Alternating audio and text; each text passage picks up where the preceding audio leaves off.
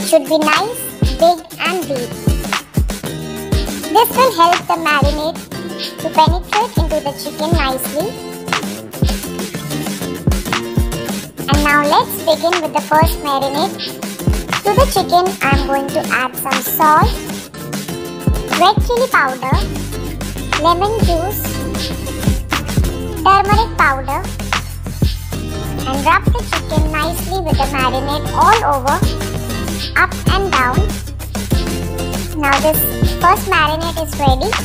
Set it aside for at least 15 to 20 minutes. This will help in tenderizing the chicken. Meanwhile, in a large bowl, mix together everything given for the second marinade. So first up, I am going to add the hung yogurt with some salt, red chili powder, ginger garlic crush, coriander cumin powder, garam masala, lime juice, chaat masala, dry mango powder, tandoori masala, some crushed dry fenugreek leaves, black pepper, oil, and a very few pinches of red food color. This color is optional, but it gives a nice color to the chicken if your red chili powder is not good enough to give the color to the dish. Now mix everything really well to make a thick marinade out of it.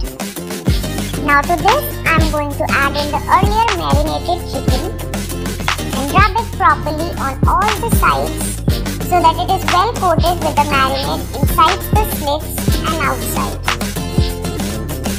Now cover it and leave it to marinate for at least 4 to 6 hours, or even overnight is better. Once marinated for enough time, now I am going to preheat the oven at 220 degrees Celsius for around 15 minutes.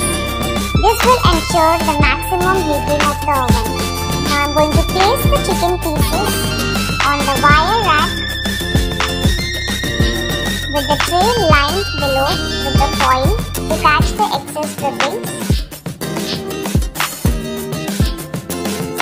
Now place it inside the preheated oven and let it bake for around 15 to 20 minutes. Here I've got some leftover marinade to which I am going to add a tablespoon of oil. Mix it well and I am going to brush this marinade on top of the chicken pieces all over. So after 15 minutes, you can remove the tray, apply the marinade and then flip it over onto the other side and again brush it nicely with the marinade and let it cook in the oven for another 10 to 15 minutes or until they are cooked through and gets good charred marks on top. You will come to know it's cooked when the juices run clear. You can also check by piercing a knife